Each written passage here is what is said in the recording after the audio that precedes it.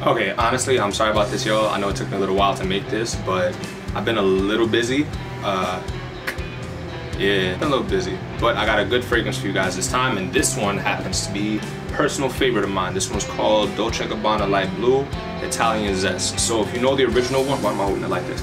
If you know the original one, then you'll know this one is pretty good. It's a little dark. Hang on. Is that better? A little bit better?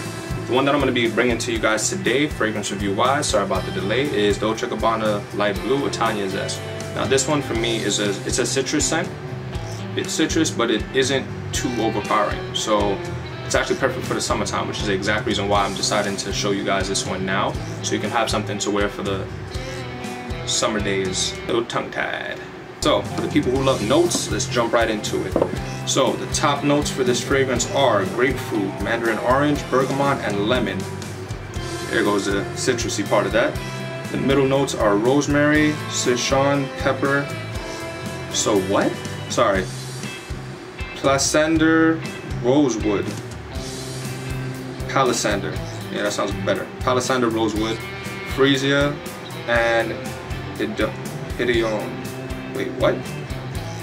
Listen, I ain't gonna lie to you guys. I don't know how to pronounce some of these words, so just bear with me. I'll probably like put it at the bottom or something. And the base notes are musk, incense. Incense. What is wrong with me today? Oak moss and amberwood. I regret nothing. I'm not editing that out.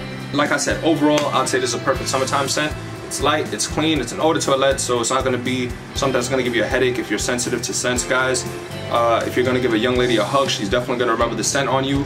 It does have a very strong lemony scent, so if I had to make a best recommendation, I'd recommend to spray it from far and spray it generously. Don't overdo it. You don't want to smell like a giant lemon walking outside of your house. Also, for me, in my personal experience when wearing it, I've always gotten compliments on it. Yeah, it's a pretty good scent for the summertime. If you don't know what to wear for the summertime, I wouldn't recommend this one though. I'm not gonna lie to you. I'd recommend something a little bit more neutral. This is for someone who is used to fragrances already and they want to do something different, but I wouldn't recommend it as a first try. I'd recommend it more as a someone who knows what they want, or they know what they like and then they decide to wear this one. Thank you guys for all your patience, because I haven't made one of these in a little while, but I figured why not now? What better time than the present, all right?